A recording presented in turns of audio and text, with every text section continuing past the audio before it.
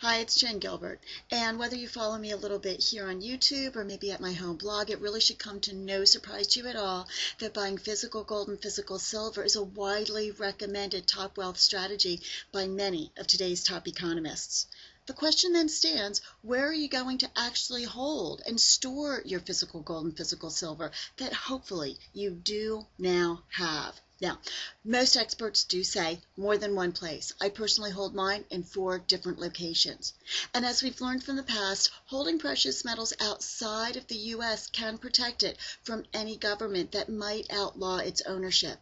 However, you also want to strongly consider keeping some of your assets close at hand, so if you do need it quickly for protection, you can have it.